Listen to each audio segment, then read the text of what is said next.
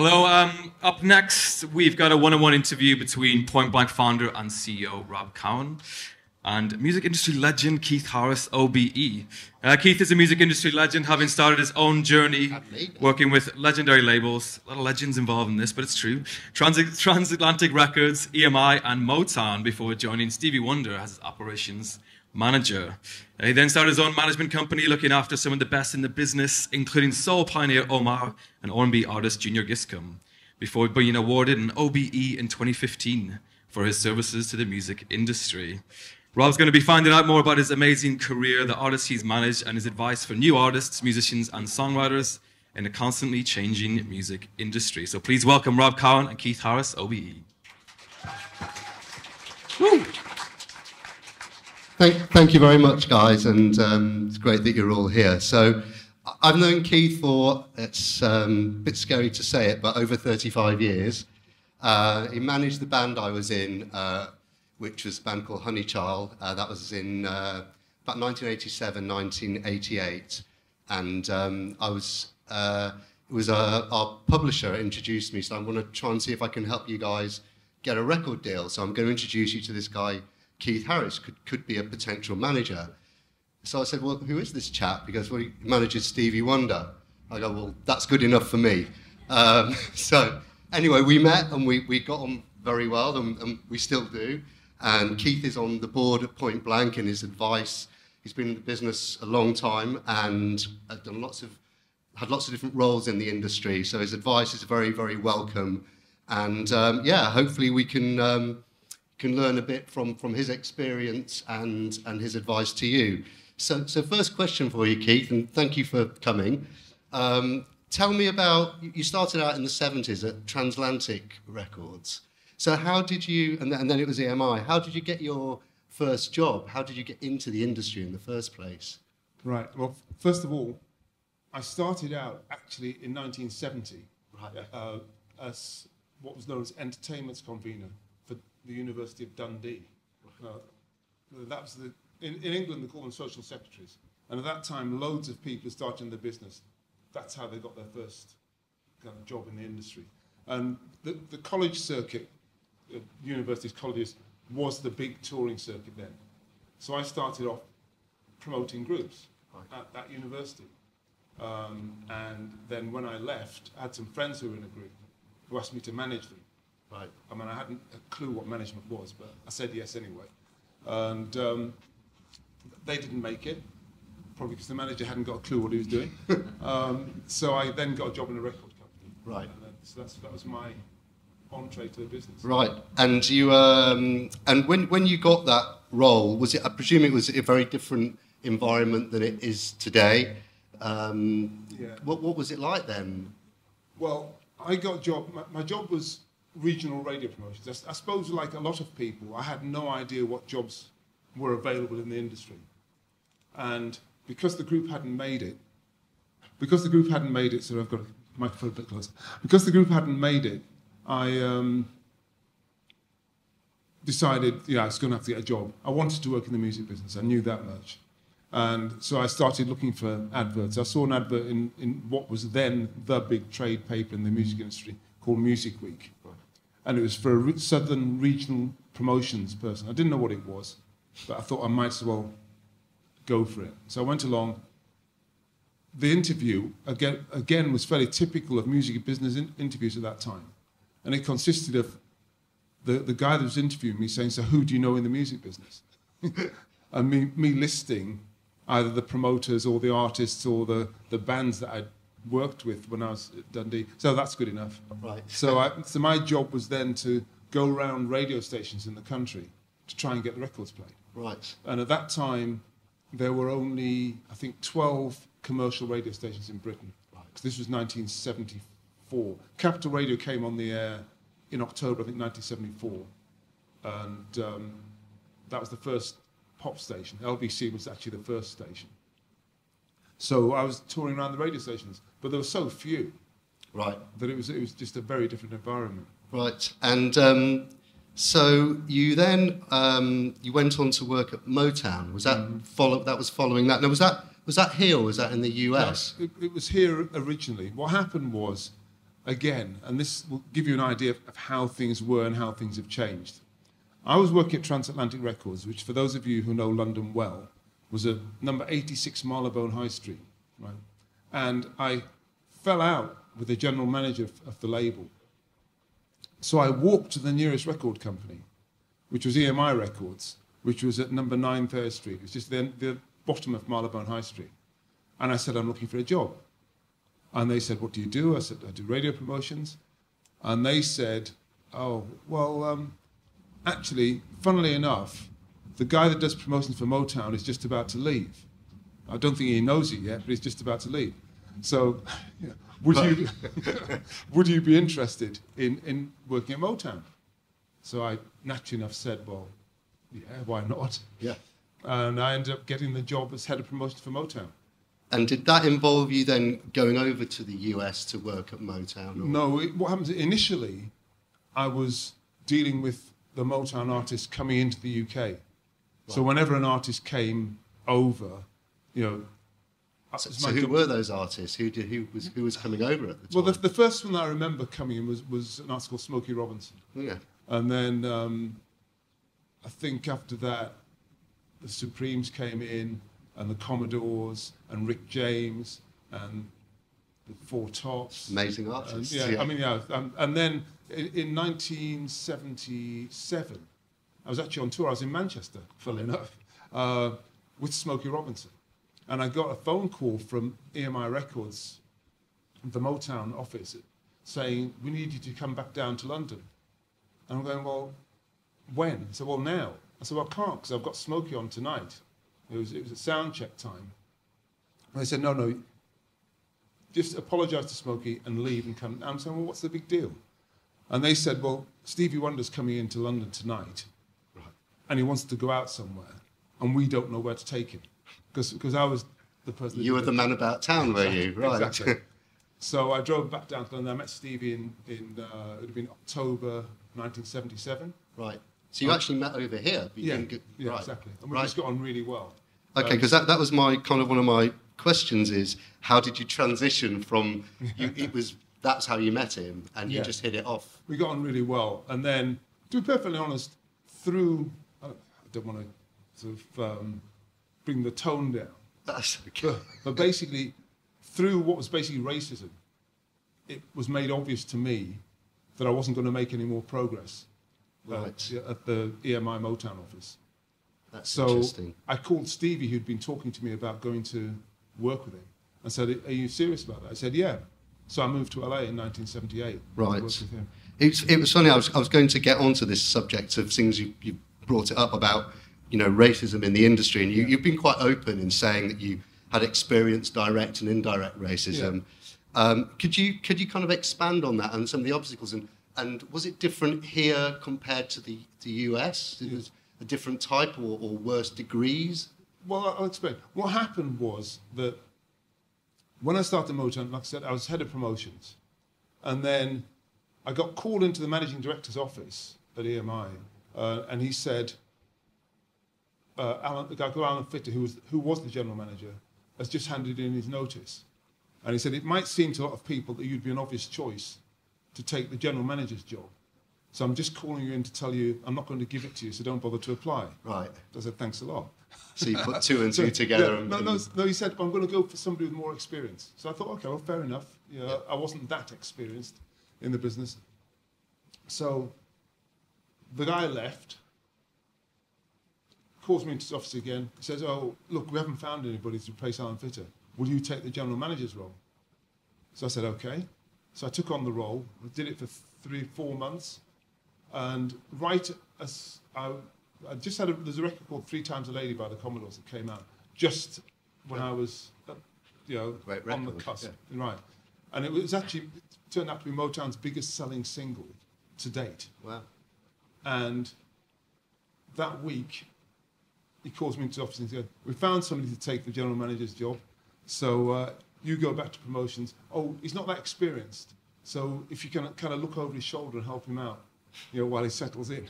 Oh, so I said, that's not happening. You're right. That was the end of that, was it? Yeah. So I moved to LA. Right. And did you find in LA there were more? It was wouldn't say easier, but more opportunities, or less, was there less racism? Did you? No, well, the industry is different there, because the industry was separated. You know, there was a black music industry and there was a white music industry, which they called pop, Right. and R&B then, right? So what happened was that the racism was kind of almost institutionalized, if you like. So if you were a black artist making what was effectively a pop record, you had to break it at black radio first, right? And then maybe cross it over into the pop music marketplace. So when I went to America, I was working for Stevie, and he had an office in the Motown building. Right? So we actually had two offices. We had one office at 6255 Sunset Boulevard, which was where the Motown office was. But Stevie had his own office as well at 9000 Sunset. Right. So I was kind of in backwards between the two. But in Motown, obviously, it was a black record company. So you didn't experience it within that environment? Well, it was a black record company. They happened to have a president who was white, head of promotions who was white, head of sales who was white. So it was a very, it was a strange environment. Yeah. You know, but what happened, and this is what I found unusual and very different from the UK, was that everybody kind of worked together in the office, but then as soon as everybody left the office, everybody went back to their own communities, and there was no kind of real mixing. Right, quite segregated. Yeah, if we went down to, say, to Venice Beach, there'd be like a basketball game. Well, there'd be 3 or 4 basketball games. There were courts down there, right? But there'd be one court that had all white players, and another court that had all black players. But there were no black players in the white game and no white players. Right. This was America at the time. Yeah, exactly. And there was nothing formal. There was nothing to say you couldn't do that. Just that's what people did. Yeah, but that's how it was. Right. It's very interesting. And tell me about managing. I mean, you still manage Stevie Wonder. Well, we work together.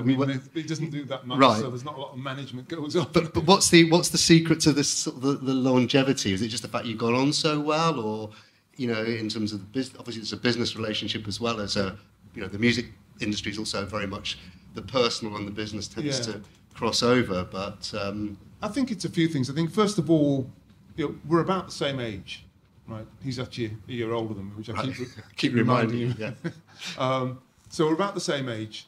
When we first met, we had so much in common in spite of our totally different backgrounds. I was born in Newcastle, raised in the north. He was born in Detroit, in Saginaw in Michigan, and raised in Detroit. But we had so much in common. And so initially we were friends. Then because of what happened at Motown here, I was his employee. But for the 3 or 4 years that I was there, I basically worked with him pretty much around the clock. Right. So I traveled with him, so we became very close. And in fact, what happened was that I suddenly realized, did you ever see James Brown? I never had I was never fortunate enough to see him, unfortunately. James Brown, at the end of his set, right, he used to do a song called Please Don't Go. This is his kind of closing number. And as he walked off the stage, this guy would come with a cape. I've seen this on TV, yeah. Throw it over his shoulders and pat him on the back as he went off. And he'd get to the side and throw the cape off and come back. Right? Yeah. And I remember when I went to see James Brown, somebody was saying, see that guy with the cape? That's the same guy that's been doing that with James Brown with his cape since 1968 or whatever. And I just had this vision that somebody was going to say, see that guy with Stevie Wonder? He's been with him. When it's come true. So. Well, no, but that's why I actually left LA and came back to London. Right. Because I thought, well, we still get on, we work together really well, but I don't really just want to be that guy who puts a cape over Stevie Wonder's shoulders. Right. And so I wanted to try and carve something out for myself. So that's why I came back originally. Great. And when you came back, was that the 80s then when you... I came back in 1982. And then... Right at the end of 82. And then were you... I think you've also mentioned you found it difficult to get work. No, I think what you're referring to, I wrote this open letter to the music industry, and I said in it, it wasn't so much I found it difficult to get work. What I said was that when I came back to London in 1982, I reckon that had I been a white executive coming back to London, having managed Stevie Wonder in LA for nearly 4 years, Right. somebody might have offered me a job in the industry. Right. Right. But it never happened. Right. Right. I got offered to be a partner by Barry Marshall, who was a promoted from a company called Martial Arts. Right. And that was the only job offer that I got when I came back to the UK. So I then worked for myself. The next job offer I got in the industry was 25 years later. Right. So all I was saying was that it was, I believe there was a big difference in the way that I was treated compared to how I would have been treated had I been a white executive coming back to London, having worked successfully in LA for that time. And I read that letter, and you said you weren't complaining, you were happy, but you wanted to make a point. Yeah. And this was off the back of, it was really after the death of George Floyd, and there was a thing called the Blackout Initiative. It was one day. It was about sort of being aware, and you called for it not just to be one day, but to, that it should be an ongoing thing. Do you feel since you wrote that letter, there's been changes? Do you think that you've seen that there's been some progress? Yeah, I mean, if I go back and I remember the Blackout Tuesday, and the reason I remember it was because the day before, I got a phone call from one of my sons, who's an artist manager. And he said to me, "What are you doing for Blackout Tuesday?" I said, "What do you mean?" Right. He said, "Well, Blackout Tuesday." I said, "Well, I have no social media at all. I've got nothing to black out." Exactly. He said, "Well, you've got to do something." He said, "You've talked to us about this all our lives. Maybe you could write a letter to Lucian Grange, who's the chairman of Universal or whatever, and say something." So I said, "Okay, well, what I'll do is I will write an open letter to the captains of the music industry about my experience and say that I hope that it's going to be better for the next generation coming through." Right? And that's how that came about. Right. And since then, there have been some significant initiatives. Right. That I think are making a difference. Because we needed things that were going to really move the dial. Because everybody came for, we'll put in 100,000, we'll do this, we'll do that. But what was worrying me was, obviously there's a lot of emotion. It was a really kind of politically charged moment. And I've seen that come and go before. Right. And I was worried that everybody would say that and then nothing would happen. Yeah. Right? But actually there have been some really good initiatives and some really good programs put in place. And it actually changes. I'm not saying racism has gone away, because it clearly hasn't, right? But it changes the way that people look at things and people do things. There's a friend of mine he's actually a martial arts instructor, right? And he was telling me that one of the schools that he teaches at had called him up and said, "Oh, we want to pay you for the school holidays." And they'd never done this before. Right?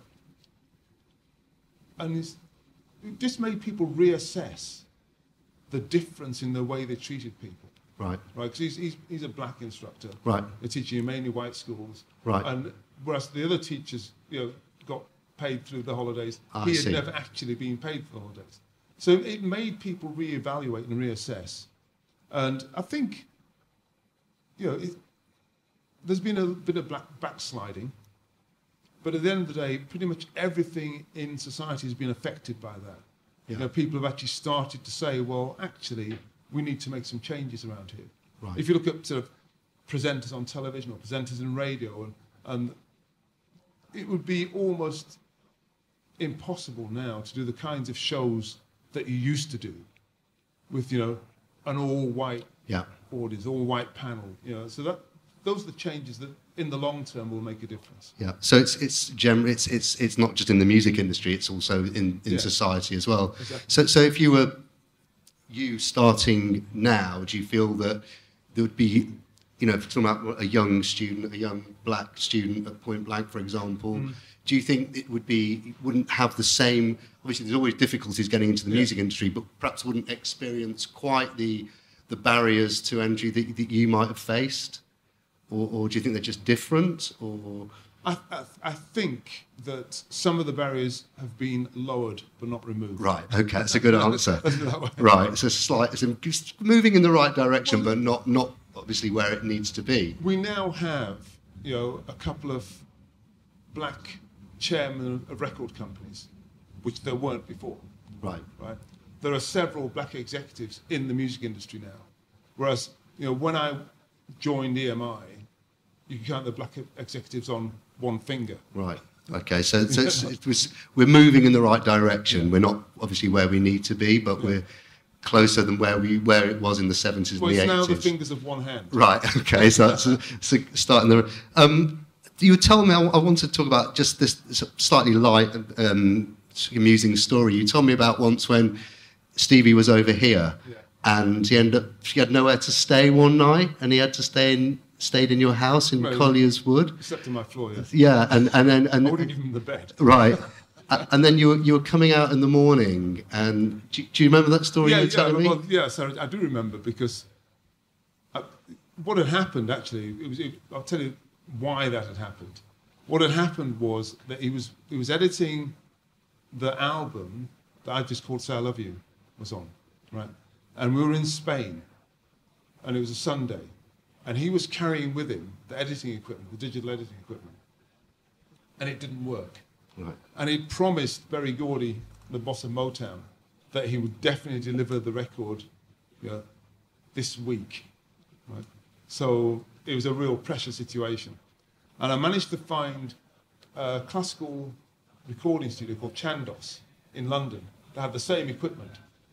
And it was Sunday, so we managed to book the studio in London from, I think, midnight till 4 a.m. Right, one of those. Yeah, exactly. So we had to fly in from Madrid, go to Chandos, went to the studio, Stevie did the edit, and then we had a flight back to Madrid, because he had a show in Madrid the following night. Right. So we had to fly back to Madrid. It's quite tight then, at 7 o'clock in the morning. Right. So I said, well, it's not worth getting a hotel. So you stay at my place. What I was actually thinking was, if you get a hotel, I'm going to have to get up really early and go and get into London, go and get. Yeah. So I said, but if you stay at my place, we can just go from here. So he stayed at my place, and we went out. So of course, coming out the door in the morning, it was really early, it was 6 o'clock in the morning, and the milkman was delivering the milk. Right. So I come out of the house, there's Stevie Wonder on my arm, and get in the car. And off we go, and you can see the milkman thinking, what on earth? Yeah, he must have had quite a surprise. But the thing is, he didn't see me for probably another 6 weeks. We were on tour. Right. So 6 weeks later, I come out of the house, the milkman's there. He said, when I saw you a few weeks ago, coming out of the house, was that who I thought it was coming out? I said, well, it depends who you thought it was. Yeah. He said, I thought it looked like Stevie Wonder. I said, yeah, it was. He said, I wanted to tell the guys in the depot, but I didn't dare tell them. I was so stupid. That's amazing. So I can tell them now. Yeah, that's amazing. So you've also been involved in education. So I think you devised and taught and ran the music business course at Westminster University, and also you've been involved in helping Point Blank write music business courses. How do you sort of transition into the world of education? Did you kind of fall into it? Was it a choice, or how did that happen? Like pretty much everything else I've done, it was an accident. Right. Okay. Somebody asked me if I would be an advisor to the first music industry course that was being devised at the University of Westminster. And I said yes.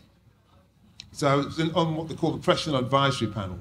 And the idea behind those panels is that because it's a vocational degree course, people don't really know what you should have when you come out of it. So we were kind of advising the people who were writing the course about what should have been, Right. And I did that. It was just a sort of free couple of afternoons. And then I forgot about it. About a year later, the guy called me up and said, look, we've been running the course for a year now, doing a little celebration. Will you come along? So I went along, and he was saying, so how's it going, this new course? So it was the first honours degree in commercial music at the University of Westminster. And he said, well, it's going okay, except the music business module. There's some people, some of the students are feeling they're not really getting the real deal because they were using the lecturers from the Harrow Business School to teach the music business. Right. And obviously they know about business, but the music business is quite specific. So he said, so, do you know anybody who might kind of come along and make it feel a bit more real? Yeah. So because I'm a manager, I said, how much does it pay? And they told me, and I said, well, to be perfectly honest, I don't know anybody who's prepared to work. Academic money is not good in this country. I don't know really anybody who's prepared to work for that kind of money. And then I went home and I thought, you know what? One of the big barriers that have been put up to me for black employment in the industry, because people have been, for years and years I've been complaining about the lack of employment. And people said, well, if we could find somebody who was suitably qualified, black people who were suitably qualified, we would employ them. But there weren't any qualifications. Right.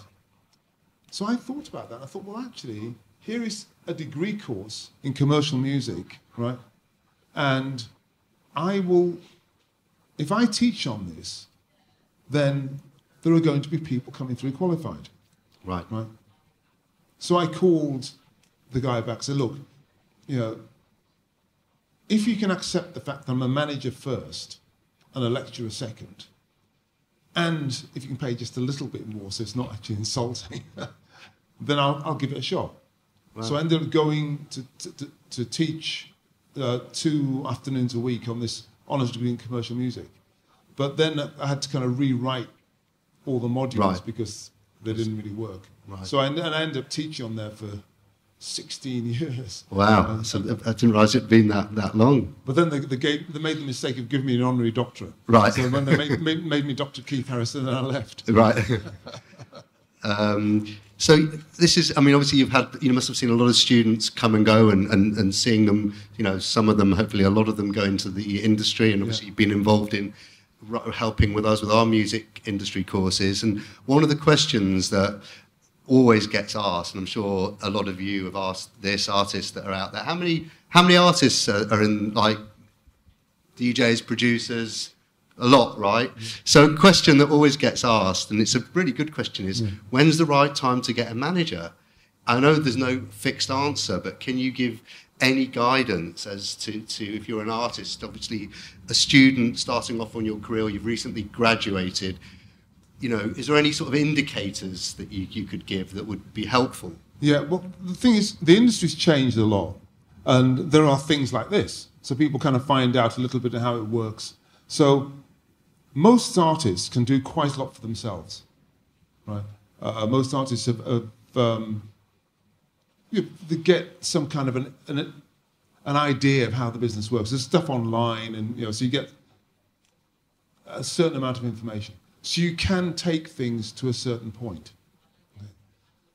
The thing is that, first of all, there are 2 mindsets. Somebody explained this to me once. They said, look, you have to understand 2 things about artists. Yeah.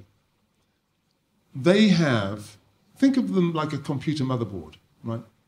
And on their motherboard, they have 2 chips that we don't have, right? The chips are talent and creativity, right? Unfortunately, in order to make way for those 2 chips, because the motherboard is only a finite size, they had to take 2 chips out, right? And those 2 chips are logic and gratitude. So, yeah, it kind of made me understand about the artist's mindset, right? So what happens is, when you're doing stuff for yourself as an artist, what will happen, there will be a point where you find that doing the business side of it starts to get in the way of the creativity. Yeah. We'll be on stage halfway through a song, and you think, oh, God, I didn't call that guy back. Or did I invoice for that? And when that starts happening, maybe you need some help. Right. So it's kind of when things start to feel they become a bit overwhelming and you can't manage the business elements? when the business is getting in the way of the creativity, Right. then you should try and get some help. And it can actually be somebody, because this is the other big thing that tends to happen, is as an artist, you hear about or you see these big managers, and I want that person. Now, it might happen, but actually it's much more likely that there'll be somebody in your network, who is disposed to doing the manager's job. Right. And at the early stages, you're probably better off working with them than trying to get a really busy major manager to get involved, who basically hasn't got the time. Yeah. So it could be people, if people are on a production course, they could see if they're on the music industry course, there'll be people there. So actually look towards your peers when you're getting started, because they're going to have a bit more time and dedication rather than be split in so many directions. And same thing happens at events like this, because at an event like this, there are probably people in the room who aspire to be managers. You asked who are artists. Let's ask the next question. Any people that want to go into the industry, the management side of things? Not as many, but some. Yeah, it's okay. Well, so your artists need to find those people that put their hands up that want to be in the business side. Well, that's exactly it. Because obviously, if you want to be a manager, you have to find people to manage. Right? Yeah. And if you want to be an artist and looking for management, start with somebody who really wants to get it. And okay, they're learning the ropes. They might make some mistakes, but we all make mistakes. I still make big mistakes. I'm not going to tell you what they are. So it makes sense to try and tap into the people you know at your level. Brilliant. Now, I don't know how we are doing for time, but I think we're probably... Have we got time for any questions, or we need to... We're done. Okay, well, I think we're done. I think we're done. A big round of applause for Keith Harris OBE.